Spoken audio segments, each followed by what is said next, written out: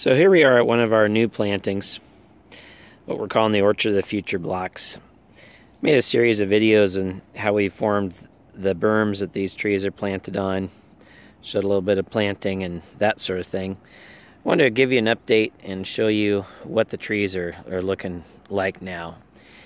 I've posted a couple of vids showing some of the trees that are having trouble.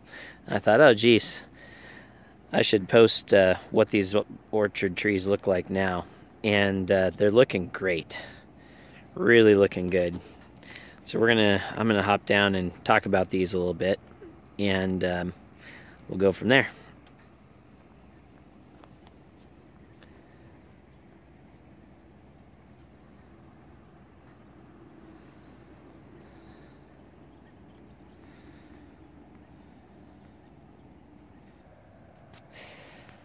So these are Krymsk rootstock trees that are growing as trees, and our plan is to come in here in about a month from now, and we're going to bud these over to the variety, to the scion that we're going to put on.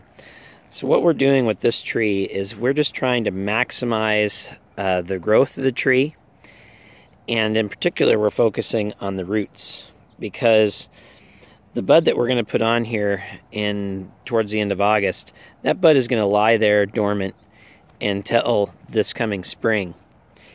And in the spring, when these trees push, we're going to prune them back very heavily and put all the energy of the tree into that one bud and growing that one bud. And so the better the root system that we have here, the more energy and the better growth we're going to get on these trees.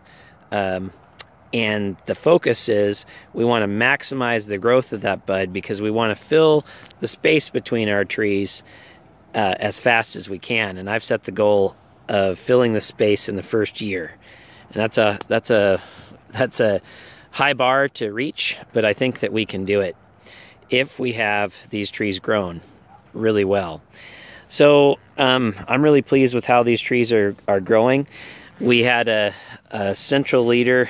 These were individual little sticks. They were about the size of this small branch here, what we planted. And now you can see the growth, very, very astounding growth that we've got here. We've been pouring on the nutrition to these trees, primarily advancing eco-agriculture products. We've been fertigating them through drip.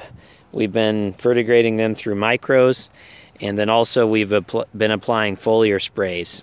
And our weekly sap analysis data control what we put on, and I meet with our consultant from Advancing Eco-Agriculture weekly and talk about what to do for each of these trees, and the results are really amazing.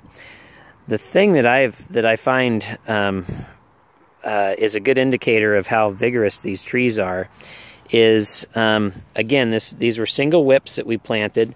They've grown these offshoots here, these offshoot leaders or branches, but then, see if I can get a little bit better camera angle here.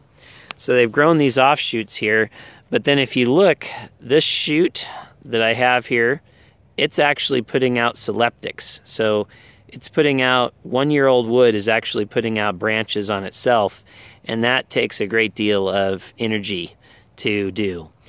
Oftentimes we see that just the main shoot will form, and we don't have any of these little side shoots, which are called soleptics, being developed. So we're really pleased with how these are growing, and we hope to continue to push them for the next month. And I'll keep you guys updated.